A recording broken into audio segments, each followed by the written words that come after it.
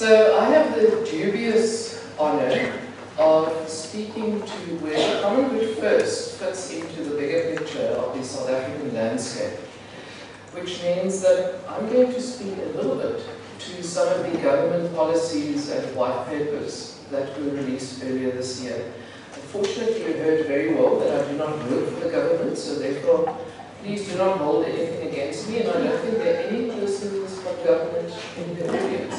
I think that those that decided, that were on the list, decided not to come for some dubious reason.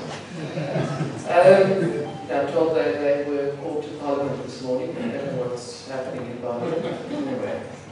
So I'm going to look a little bit at digital social innovation, economic empowerment and higher education landscape of South Africa, and then the role of common good first in the bigger picture of South Africa. So if we look at innovation and technology development in South Africa, I think we have quite a few members from the social innovation industry and partners like that. At the moment for them, it is a situation of being a victim of a low vote of business confidence. Everything is about wait and see, given the current economic climate. We have a number of companies that are moving offshore as well, out of South Africa and going offshore. In the non-profit sectors, however, and with the corporate social investment side of things, innovation is doing quite well. And we will hear about that in some of the sessions following here after today. Then, of course, we have our national government departments, and I'm not going to name all of them, but there are a number of national departments, the provincial departments, and the local governments that are now embarking on innovation initiatives, and in actual fact, the very latest policy of the Department of Science and Innovation, which has been renamed from Science and Technology to Science and Innovation, plots an interesting roadmap for innovation in going forward. However, as it is with policies and things like that, some of these are not necessarily grounded in the latest innovation theories as we would want it to be. But I think we need to give them the benefit of the doubt that in time to come that will hopefully happen, and that some of the best practices that we will see in projects of this nature will actually impact on policy as well as we go forward. Of course, then, the other issue, as we well know with many intergovernmental departments, that coordination is often a problem, that they will still remain in certain silos. In the higher education landscape and then in science and innovation, we now have the two departments that were integrated. So already we have done away with some of the lines there, but then we have the Department of Postal Services and Communications that are still separate, and the lines are a little bit blurred there as to what their role is in this whole innovation landscape. So I think we're still likely to encounter some problems in the uptake of innovation within the government environment, but all is not lost, we hope. If we just look a little bit at the 2019 white paper on science, technology and innovation, I think this is really where we would like to position the Common Good First project in terms of science, technology, innovation, and then higher education. The Science and Technology Innovation White Paper was released in March this year, and currently the department is on a roadshow throughout the country where they've gone to all the different universities to speak about the white paper.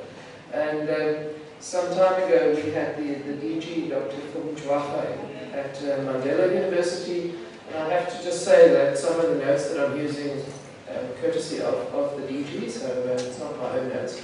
He analysed the policy very eloquently, so I thought I would just rather use some of his notes. I think what is very important is that there's a strong will in the Department of Science and Innovation to ensure that this particular notion of innovation receives attention at the highest levels at presidential and ministerial structures. We have special task teams that are dedicated to enhancing innovation. There's also a governmental effort to enable innovation via an innovation compact across government. Now, exactly what they need with the innovation compact, that remains to be seen. But in short, they are creating interministerial groupings that will be working together in terms of this. And then there's a strong notion, which is very heartening, that science and innovation wants to build a partnership with the private sector, and then of course with civil society. So it's no longer government, private sector, and then civil society, but the partnership of all those partners together. And then a strong aim to enhance the innovation footprint, not only at national level, but taking it right down to grassroots level, not even provincial level, but sub-districts, etc., which I think speaks to the very essence of some of the issues that we will be hearing later on from our social innovators, the challenges that they were trying to address. And I think this bodes well for the future in terms of where innovation is going in our country. We also want to applaud the Department of Science and Innovation because they are looking at using innovation to improve government service delivery and then also decision making. So that's going to be an interesting one. There's a whole move towards putting everything online, e-everything. Those of you who do know, our e-government is not very advanced yet in South Africa, in particular spheres they are. I know here in the Western Cape they have been very proactive for many years, but there are other parts of the country where it's just not happening at all. And through the new innovation policy, there's also a vision to upscale all of that. The only government department that is extremely efficient, and probably too efficient, is the South African Revenue Service. Their e-side is extremely well orchestrated. Anyway, I happen to have a master's student who's doing her research on, well, she works for an organisation that builds the back end for the South African Revenue Services e-system. And I've often wondered whether we shouldn't just find some ways to penetrate and tweak a few of the algorithms there. If you have any innovative thoughts around that, let me know. Then also, I think one thing that is very important, that in the Department of Science and Innovation, they have a specific directorate that speaks to grassroots innovation. And unfortunately, the chief director of that, Mr. Greuenen, was meant to be here this morning, but she could unfortunately not make it at the very last minute. But Nonhlanhla's division drives a strong grassroots innovation program looking at different aspects of society. So they focus on agriculture, on financial technologies, on health, education, etc. So I think that's very proactive. So when we look at the new white paper and so forth, there are a number of opportunities that come to the fore, and I have mentioned some of these. But I think what is important is the impact that this white paper will have on the economy, but also on the environment when it is now implemented. And I think that is where us as academia come in, and where we need to play a very strong role in assisting people to shape the roadmap of this implementation, because we know that does not always happen the way it should. Then, of course, the whole transformation of the human capabilities of the national science innovation and the South African roadmaps, where we now have higher education and science and innovation together.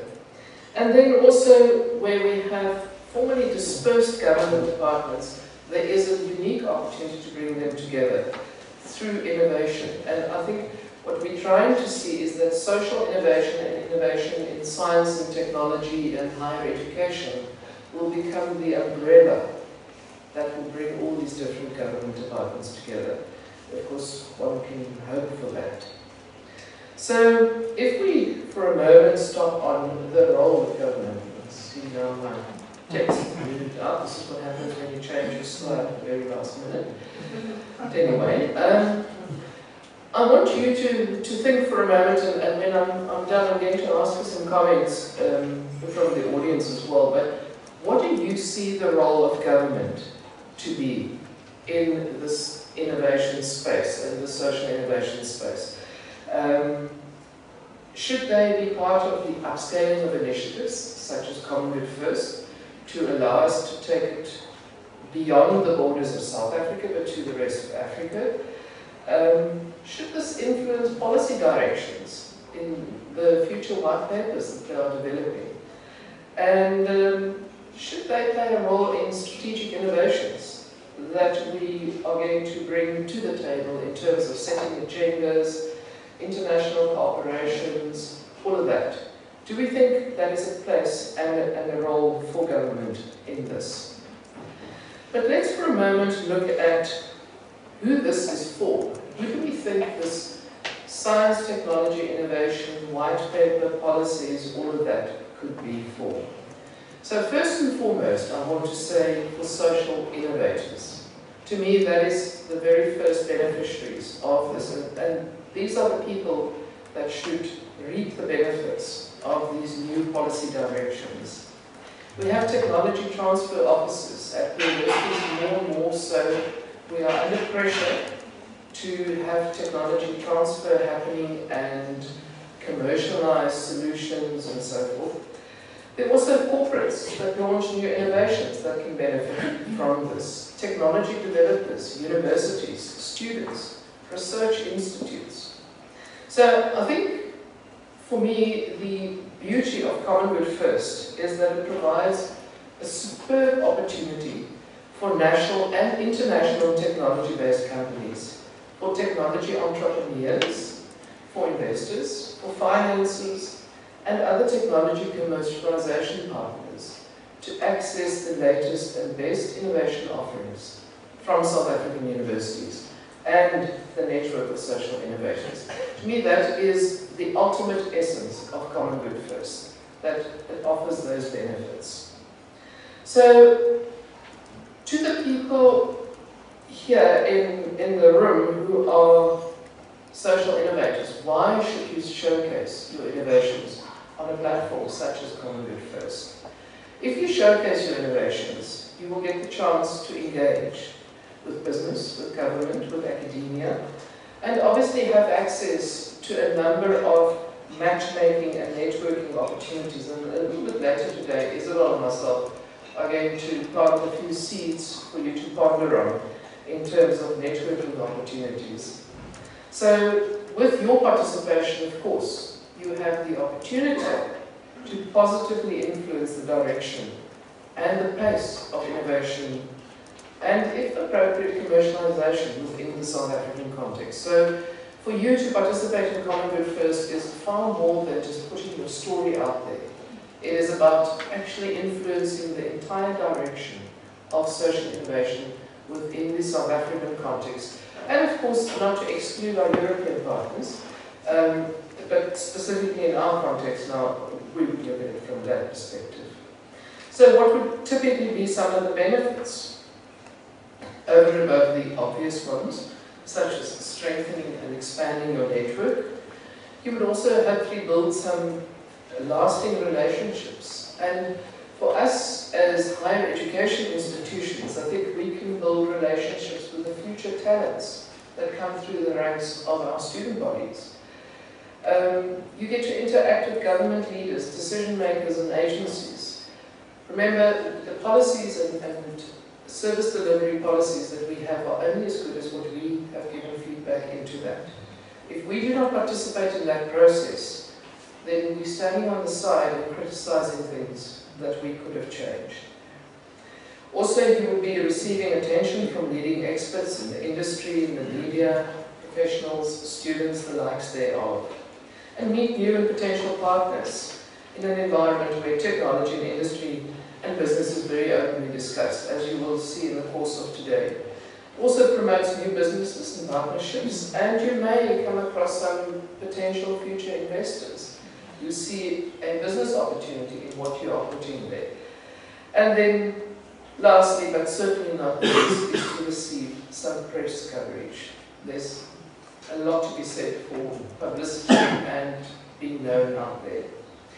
So, a few concluding remarks from my side. I say there that it is clear that technological change will usher in challenges and uncertainty, but at the same time, it brings highly innovative and cost-effective solutions that will improve and enhance the digital lives of consumers and merchants across Africa. I think what is very, very important is the whole introduction of technology has changed the way we work, we think, we do things. We were talking just now over tea, Carol and myself, about the uses of technology and how that has changed our work environment, and we were talking about being able, through the use of technology, to create the freedom of allowing people to work from home and work at any time, any place, that kind of situation, and how technology has improved productivity because of that. So I think it brings a huge advantage. And then, of course, there's the whole matter of the fintech, the agri-tech, the edu-tech, the health tech. The revolution, the fourth industrial revolution that everybody speaks about all the time. In many ways, we may actually surpass the fourth and just go straight to the fifth. Yeah. I personally believe that. I think we skipped a few generations and we will probably leapfrog here again. And then, of course, to have access to innovative, secure and accessible solutions that is becoming more and more available in the marketplace. And I just want for a moment to pause on accessibility. So accessibility not only in the sense of having access to technology in this sense, but also providing access in alternate ways for other abled people to interact with technology. So finally, the demand for interconnected multi-purpose solutions will increase in the future, and it will open the door to more and even more advanced inventions and collaborations by, for example, mobile phone providers and a variety of other services companies. But probably most importantly, harnessing modern technologies will improve how companies interact with their customers. And stable, fast and secure networks will be the key enablers of the digital highways of the future. So as much as we think that we are now coming to a place where we are just comfortable, we need to move into the next gear and make sure that we have access to all the high technology that is out there. And that's why I say I think we're going to leapfrog Industry 4.0 and go straight into 5.0. And with that, I thank you for your attention.